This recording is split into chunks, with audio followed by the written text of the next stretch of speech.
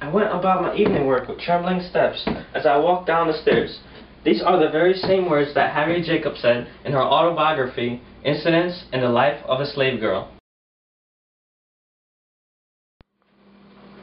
Harriet Jacobs was born in Edenton, North Carolina in 1813. She became a house slave at the age of 15, a property of Dr. Norcom, a cold-hearted man who always wanted his way. He was a crafty man and always accomplished his purposes.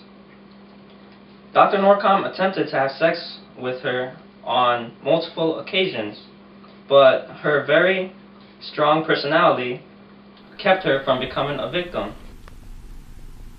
Today we have Harriet Jacobs with us. Thank you for joining me. Thank you for having me. I'm honored to be here. I have your book here, Incidents in the Life of a Slave Girl. Can you please tell me what it's like living in the Norcom household? Living in a Norcom household was hell. I was sold to them when I was only 15.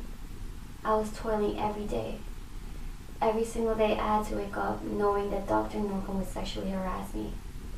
I was so young, I did not know how to deal with it. I was alone.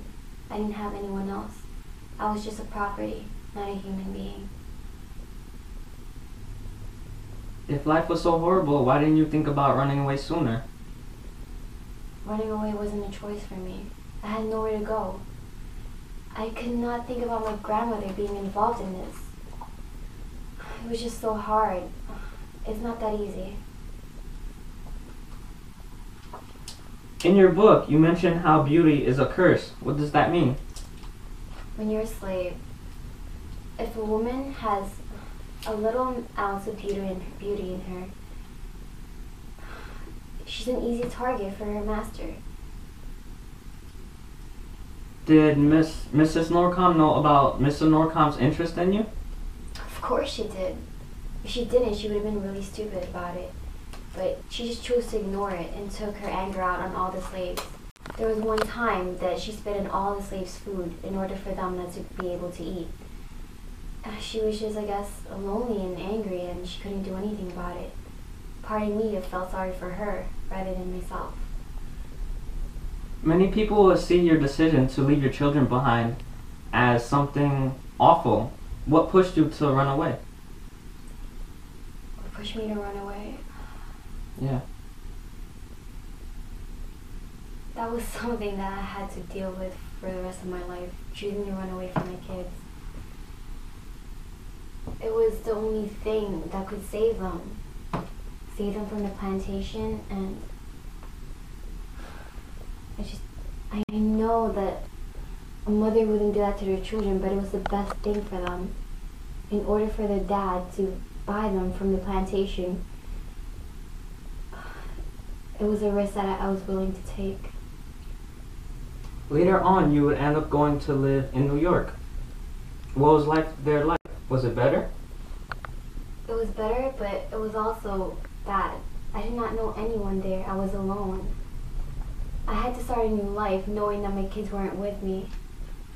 But being away from the Norcom household and slavery made it even better because I started a new life and a new beginning. When you escaped and left your children behind, where did you go? I went to an old white woman's house. She was willing to hide me in her attic. She too could have gotten in trouble since her husband is a slave owner. She hid me in her attic for 7 long years. I was alone and battled the long winter nights and the hot summer days. How did you deal with all the chaos that surrounded you? There were times in my life where I couldn't deal with it. I just wanted everything to end. But hope is what kept me alive and got through this. Would you go back and change your decision of running away? No, I wouldn't. I feel like God has a plan for everyone. And everything happens for a reason. And this is His plan for me. This is a story of Harriet Jacobs, a fighter, a survivor, and a strong-willed woman who never gave up on hope no matter what.